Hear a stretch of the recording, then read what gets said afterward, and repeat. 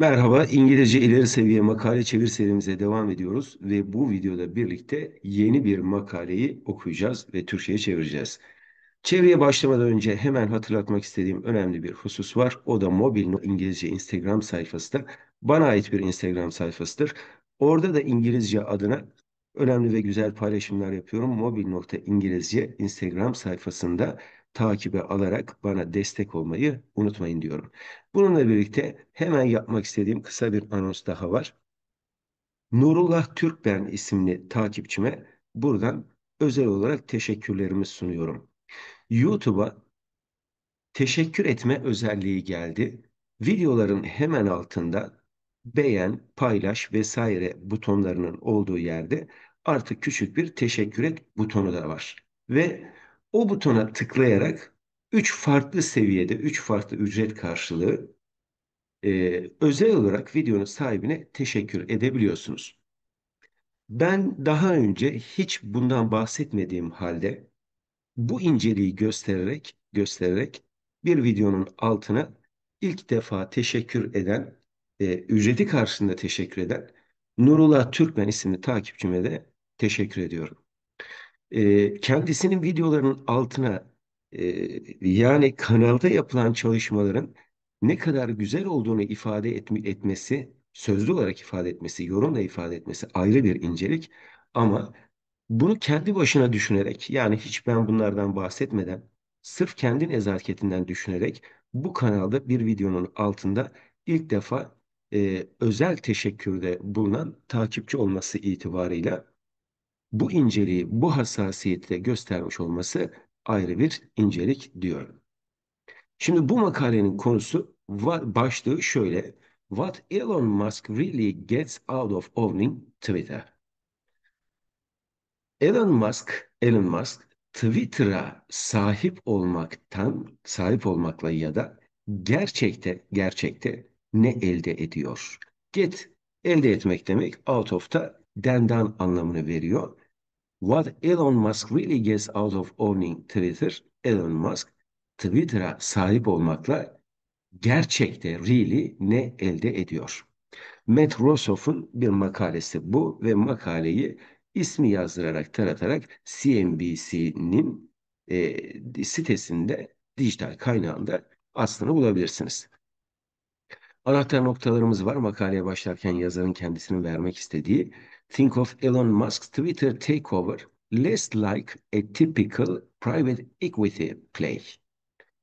Şimdi think düşünmek demek. Think of dediği zaman yazar şöyle alın, şöyle kabul edin diyor. Elon Musk Twitter takeover. Takeover devralmak demek. Elon Musk'ın Twitter'ı devralmasını less, daha az kabul edin, like da burada gibi anlamını veriyor. Şimdi bunu daha güzel bir şekilde cümlenin ilerleyen kısmında bağlayacağız. A typical private equity play. Bu private equity play, private özel demektir zaten. Equity play de sermaye oyunu demek. Şimdi less, daha az anlamını veren ifade little, az, less, daha az. Yani Elon Musk'ın Twitter'ı devralmasını çok da tipik bir sermaye oyunu gibi kabul etmeyin. Peki less burada tam olarak ne anlamını verecek? Den ziyade anlamını verecek. Tipik bir sermaye oyunu olmaktan ziyade think of da burada kabul edin anlamına gelecek. Where he fixes the business and sells it, ki bu oyunda fix tamir etmek, onarmak demektir. O sektörü onarıyor. Yani nedir? Zarar eden bir sektörü düze çıkarıyor. And sells it, ve onu satıyor. Bundan ziyade and more, işte bu and more da bundan ziyade anlamını veriyor ya da daha çok. Şunun gibi kabul edin: like Jeff Bezos purchase of the Washington Post. Jeff Bezos'un Washington Post'u satın alması gibi görün, öyle kabul edin. Dolayısıyla tam düzgün bir şekilde ifade ettiğimiz zaman Elon Musk'ın e, Twitter'ı devralmasını tipik bir sermaye oyunundan ziyade, yani sektörü aldığı, fixes, düze çıkardığı ve sattığı tipik bir sermaye oyunundan ziyade Jeff Bezos'un Washington Post'u satın alması gibi kabul edin. Bu den ziyadeyi yani less like e, ve more like'la vermiş yazar. It is all about influence. It is all about demek bütün mesele demek. Bütün mesele influence yani etki. And Musk has already used ve Musk present perfect tense var burada. Zaten ya da çoktan kullandı Twitter'ı to market and sell products. Market pazarlamak demek. Fiil olarak kullanılmış burada. Çünkü başında to var görüyorsunuz. And sell products ürünlerini pazarlamak ve satmak için zaten kullandı. Ve ne için kullandığını saymaya da devam ediyor virgülden sonra. Engage with and denigrate regulators. Şimdi engage with de ilişki kurmak demek. Ha, and denigrate regulators ve karalamak. Şimdi regülatörlerle ilişki kurmak ve onları karalamak için kullandı. Peki regulators kimdir? Düzenleyiciler. Regulator kanun koyucu anlamında da kullanılır. Şöyle bu tür dijital platformları bizdeki nedir mesela Rütük gibi denetleyen kurullar var. İşte bu kurullara regülatörler deniyor yurt dışında. Yetkili bu tarz Twitter gibi dijital platformlar için kurallar koyan ve onları denetleyenler. İşte bunlarla ilişki kurmak ve karalamak için kullandığı ve düzenleyicileri yani kural koyucuları and critics ve eleştirmenleri onlarla ve eleştirmenlerle ilişki kurmak ve onları karalamak için kullandı. And spread his views ve görüşlerini yaymak için kullandı. Spread yaymak demek kime yayacak? To more than 100 milyon followers ya da 100 milyon followers 100 milyondan fazla takipçiye görüşlerini yaymak için kullandı. By owning the platform, platforma sahip olarak, sahip olmak, he will get to shape the conversation while claiming that he is protecting free speech. Free speech ifade özgürlüğü demek. Platforma sahip olarak he will get to shape the conversation. Şimdi burada get gene elde etmek anlamında. Yani conversation oradaki diyalogları, platformdaki diyalogları şekillendirme şansını elde edecek. Bunu nasıl yapacak? Bir while geliyor burada iken. Yani bir taraftan şöyle olurken bir taraftan da böyle olacak anlamında bir bağlaç eş zaman bağlacı geliyor. While claiming that he is protecting free speech ne yaparken işte ifade özgürlüğünü koruduğunu iddia ederken platforma sahip olarak o ne yapacak? Diyalogları, oradaki konuşmaları şekillendirme şansını elde edecek. Ve Elon Musk'la ilgili Elon Musk'ın bir görseli var burada. Bakalım bu görsel nereden, nasıl elde edilmiş? Tesla CEO Elon Musk, photographed in Austin, Texas. Şimdi tabii burada bir relative clause'un reduction, indirgenmesi var. Yani who is photographed in Austin, Texas şeklinde who ile is yutulmuş burada. Elon Musk'ı tanımlıyor. Tesla CEO'su Elon Musk Texas, Austin'de fotoğraflanmış vaziyette. Yani orada çekilmiş bir fotoğrafı. Ne zaman? On April the 7th, 2022, 7 Nisan 2022'de.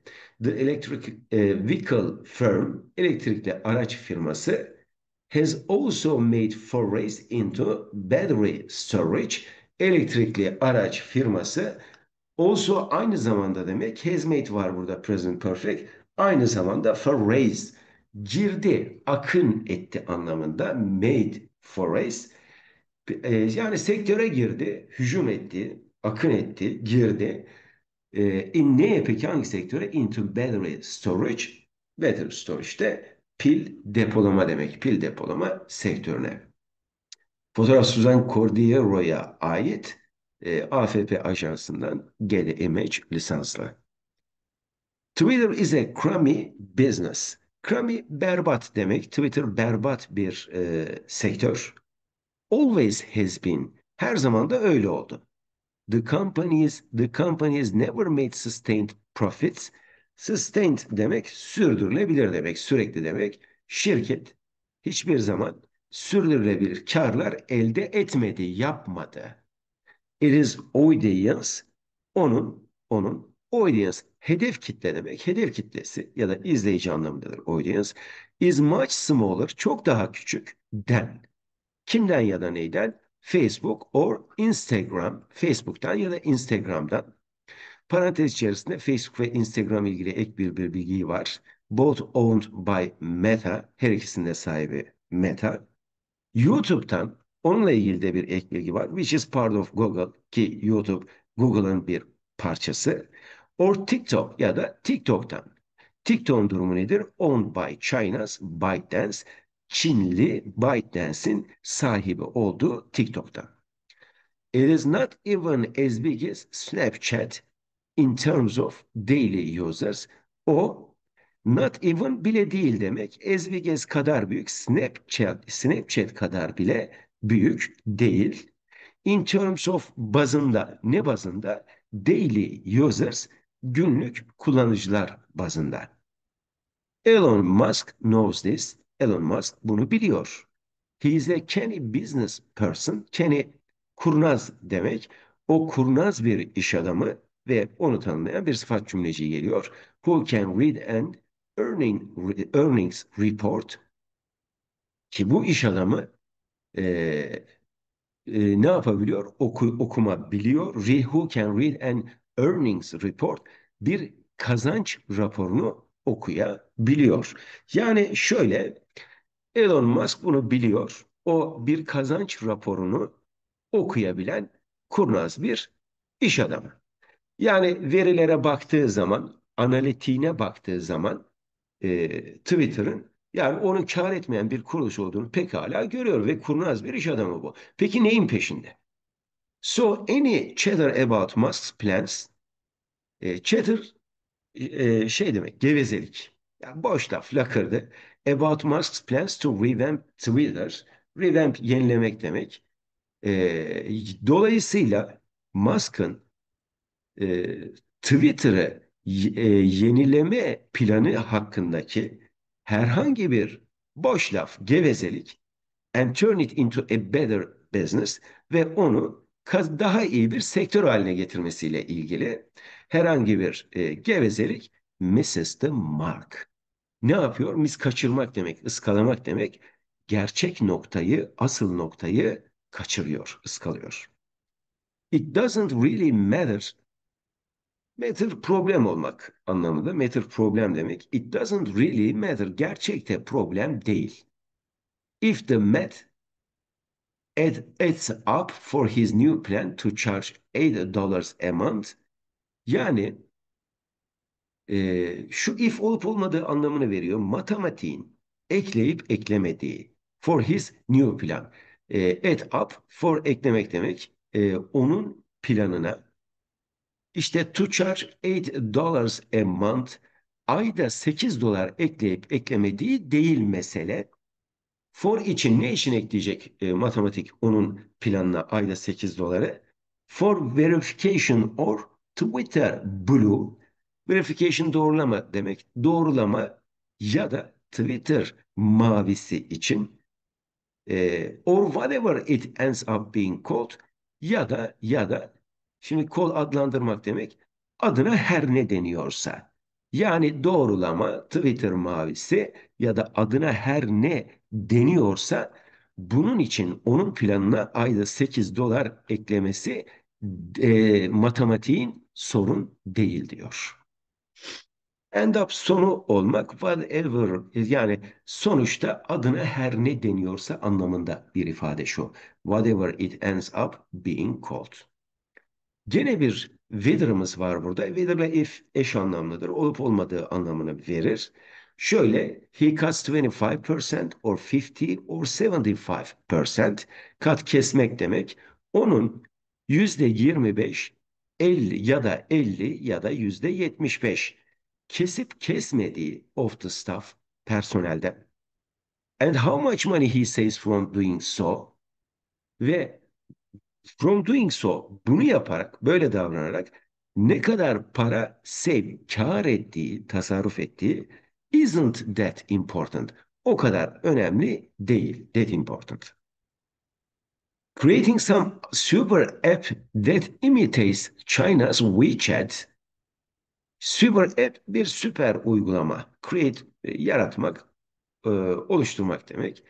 İşte imitate de taklit etmek. Bu süper uygulamayı tanımlayan bir sıfat cümleciği var burada.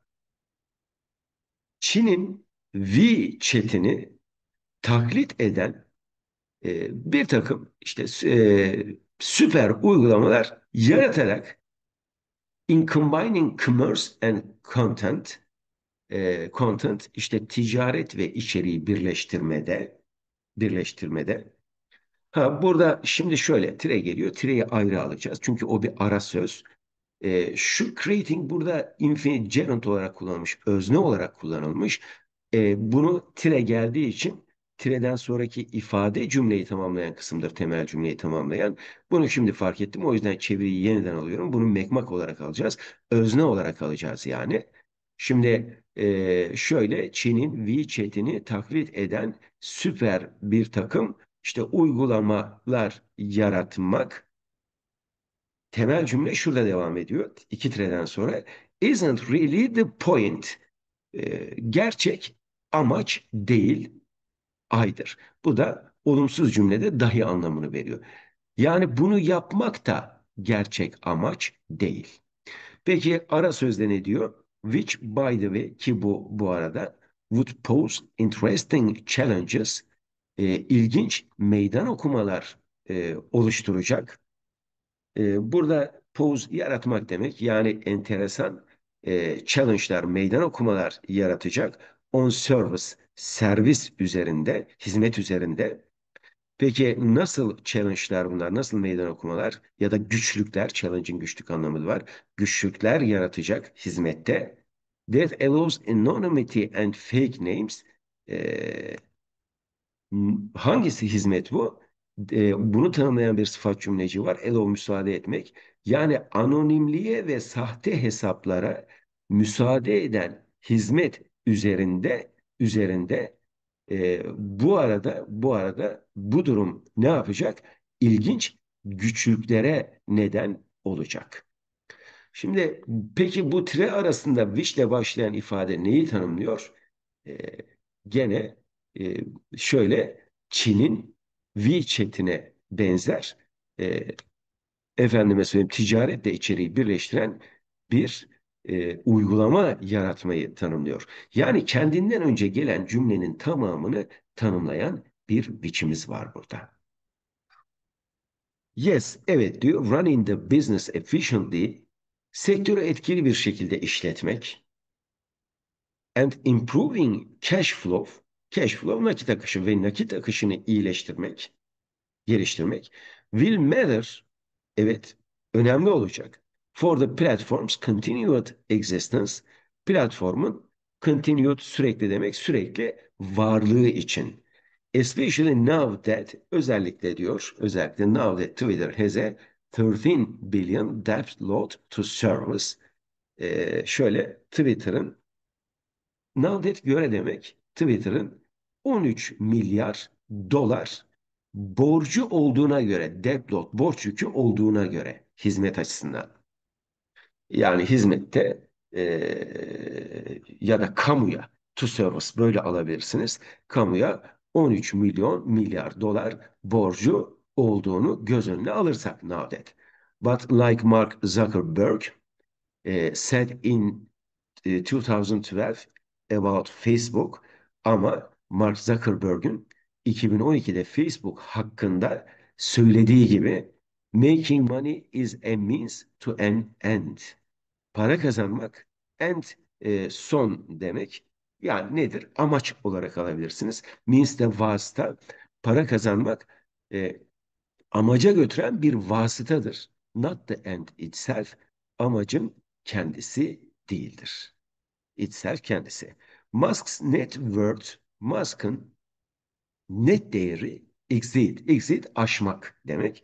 200 billion 200 milyar doları aşıyor. Yani Musk'ın kendi varlığı zaten 200 milyar doların üstünde. He is going to be fine. O iyi olacak. Peki bu ne demek? Ya ona bir şey olmaz. Bizim Türkçedeki karşılığıyla. The real power of Twitter is its influence. Twitter'ın gerçek gücü onun etkisi. Musk frequently boasts that. Musk sık sık övünüyor. Ne ile övünüyor? That burada isim cümleciği başlatıyor. Bu aslında bir reported speech'tir. Reported speech ille de söyledi şeklinde yapılmaz, aktarmalı anlatım. Özür dilerim arkadaşlar. Konuştukça gıcık oluyor tabii. Şimdi Tesla doesn't spend on traditional advertising. Musk sık sık övünüyor. Ne ile övünüyor? Tesla'nın geleneksel reklamcılığa e, masraf yapmadığı, para harcamadığıyla övünüyor. Twitter, şimdi Twitter'dan sonra tabii Twitter belli özel bir isim. Bir virgül atılıyor ve onu tanımlayan bir non-defining creative clause geliyor. Tabii bu da iki virgül arasında yazılıyor. Which he uses to communicate directly to his more than 100 million followers, ki bunu o kullanıyor. Direkt olarak iletişim kurmak için 100 milyondan fazla takipçisiyle is a big reason why, bunun için büyük bir sebep. Yani 100 milyondan fazla takipçisiyle iletişime girmesi önemli bir neden. He is used to introduce and promote countless new Tesla products. Şimdi be used, pardon, bu present perfectmiş. He has used it, o onu kullandı. Yani Musk Twitter'ı kullandı. To introduce and promote, tanıtmak ve teşvik etmek için, promote da teşvik etmek demek. Countless new Tesla products, sayısız yeni Tesla ürününü and features ve özelliklerini tanıtmak ve teşvik etmek için kullandı. Bununla ilgili parantez içerisinde ek bir açıklama var. Many of which, ki bunların çoğu, have not been delivered, teslim edilmediler. After years of talk, yani yıllardır süre giden konuşmaların ardından hala teslim edilmediler. He has sold flamethrowers. O alev makineleri sattı. Tequila and perfume ve parfüm sattı. He has engaged with and criticized the press and regulators. Şimdi engage with neydi? İşte ilişki kurmaktı. O ilişki kurdu. And criticized ve eleştirdi.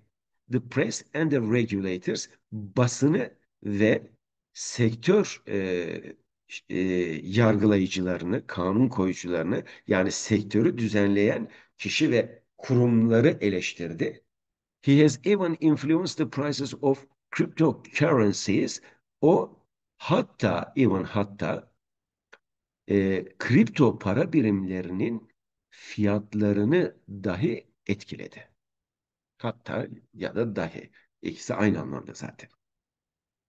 Musk also got in hot water. Musk aynı zamanda sıcak suya girdi. Şimdi bu bir deyim arkadaşlar. Got in hot water, başını belaya soktu, derde soktu anlamında. With ile, kiminle sıcak suya girmiş, kiminle başını belaya sokmuş. The SEC for tweeting in 2018, 2018'de tweet attığı için. Neye dair? That he had funding secured. Şimdi burada funding secured demek finansal güvence. Yani finansal güvencesi olduğunu konusunda tweet atarak to take the car company private at $420 a share. Yani şöyle evet, araba şirketinin özel hissesini, her birini 420 dolara, to take the car company private, evet tamam, özel e, araba şirketinin her bir hissesini 420 dolara güvenceli bir şekilde satın aldığına dair tweet atarak. Tabii bu kanunlara aykırı bir durum. Yani Şimdi siz borsada hisse senedi alırken kimse size parana bir şey olmayacak diye güvence vermez. Ama o kendisine güvence verildiğini ifade etmiş. Bundan dolayı da ne yapıyor? Başı belaya giriyor. The regulator, denetleyici diyelim biz buna, charged MUSK with fraud. MUSK'ı yolsuzlukla itham etti. Charge itham etmek demek. Dolandırıcılıkla itham etti. And the two sides ve iki taraf eventually nihayetinde settled with the Tesla CEO required to have some. Settle anlaşmak demek. Yani iki taraf nihayetinde anlaştı. Şu hükümle anlaştı. O anlamda bit var burada. With the Tesla CEO required. Tesla CEO'sunun to have some future tweets first reviewed by a Twitter sitter. Şimdi bakın babysitter bebek bakıcısı demek. Twitter sitter de Twitter bakıcısı. Yani Twitter gözlemcisi. Şöyle Twitter gözlemcisinin gelecekte atacağı bazı tweetlerin öncelikle first review gözden geçirmek Twitter gözlemcisi tarafından gözden geçirilmesi gerektiği konusunda ne yaptı? Eventually nihayetinde iki taraf anlaştı. As the owner of Twitter, Twitter'ın sahibi olarak Musk now controls a platform. Musk şu anda bir platformu kontrol ediyor. That ki bu platform has months of data. Months demek yığınla demek. Yığınla veriye sahip about the connections, bağlantılarla ilgili among its users, kullanıcıları arasındaki bağlantılarla ilgili saymaya da devam ediyor. Neyle ilgili olduğunu bu verilerin. Their interactions, onların etkileşimleri. Their interest, onların ilgi alanları and so on ve daha birçok konuda. Just imagine. Sadece bir hayal edin diyor. The information available, erişilebilir olan bilgi about Tesla's automotive competitors, Tesla'nın otomotiv rakipleriyle ilgili. Şimdi Tre ile ilgili ek bir bilgi var. How much they are spending on advertising. Burada Tesla'nın rakiplerini kastediyor. Reklama ne kadar para harcıyorlar?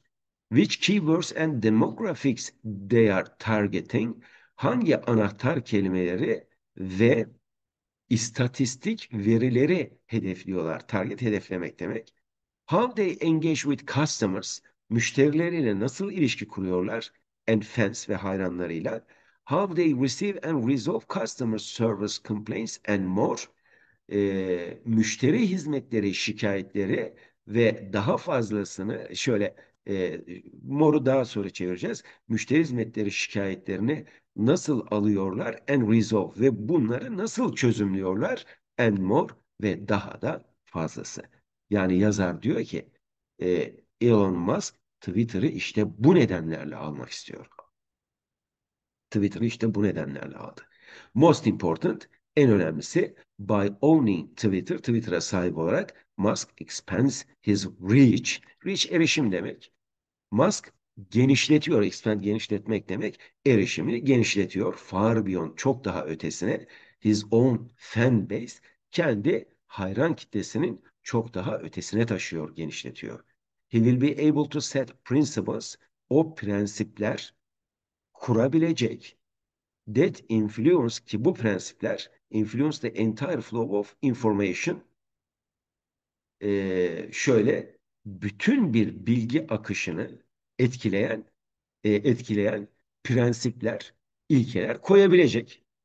Through the platform sayesinde ya da platform vesilesiyle. Musk has hinted at this in his statements about Twitter as a bastion of free speech. Şimdi hint ima etmek demek. Musk ima etti bunu. E, in his statements ifadelerinde ima etti. About Twitter, Twitter'la ilgili ifadelerinde ima etti. As a bastion of free speech. Evet. Yani nedir? İşte ifade özgürlüğün evet, ifade özgürlüğünün gerekliliği olarak. In April in April Nisan'da when he first disclosed his investment in the company. Nisan'da o yatırımını, evet, şirkete yatırımını açıkladığında, disclose açıklamak demek, açık etmek demek. Açıkladığında Musk wrote to then chairman Brett Taylor. Then demek o zamanki demek. O zamanki başkan Brett Taylor'a şöyle yazdı. I invested in Twitter. Twitter'a yatırım yaptım. Çünkü I believe in its potential. Onun potansiyeline inanıyorum. To be the platform, bir platform olma potansiyeline inanıyorum. For free speech around the globe. İşte global çapta bir ifade özgürlüğü platformu olduğuna e, olma potansiyeline inanıyorum. And I believe ve ben inanıyorum free speech is a societal imperative. Society, sosyal demek. Sosyal bir imperatif de zorunluluk demek. Sosyal bir zorunluluktur. For a functioning democracy, yürüyen bir demokrasi için. More recently, bundan more recently, bundan daha yakın bir zamanda, when pledging advertisers, pledge söz vermek demektir. Reklamcılara söz verirken, that Twitter would not become a free for all hellscape. Twitter'ın free for all hellscape, yani her şeyin serbest olduğu, hellscape de cehennem demek. Bir cehennem olmayacağına dair, would not become, haline gelmeyeceğine dair söz verirken Musk explain. Musk ifade etti. The reason şöyle, yani şöyle açıklamada bulundu. Explained o anlamda burada. The reason I acquired Twitter'ı elde etme nedenim is because şudur ki, yani because o anlamda şudur ki it is important for the future of civilization, uygarlığın geleceği için önemli o Twitter. To have a common digital town square, ortak bir dijital şehir meydanına sahip olmak için bir platform yani. Ki burada where a wide range of beliefs, çok geniş bir dizi inançlar can be debated, görüşülebilecek in a healthy manner, sağlıklı bir tarzda. Without resorting to violence, ne yapmadan? Başvurmak demek resort, şiddete başvurmadan. Videonun süresinin çok da fazla uzamaması açısından arkadaşlar videoyu burada sonlandıracağım. Gıcık da tuttu zaten. Sonuç itibariyle ne demek istediğimiz anlaşıldı. Yani şunu söylüyor. Farklı bir takım gerekçeler öne sürüyor. Şöyle diyor. Özgür ifade özgürlüğü diyor. O diyor, bu diyor falan. Ama Musk'ın esas amacının, Twitter'ı satın almaktaki amacının kendi sektörlerinde, hizmet verdiği sektörlerde, yani para kazanmaya devam ettiği sektörlerle ilgili verilere erişmek olduğunu ifade ediyor makale. Başka bir videoda görüşebilmek umuduyla. Hoşça kalın.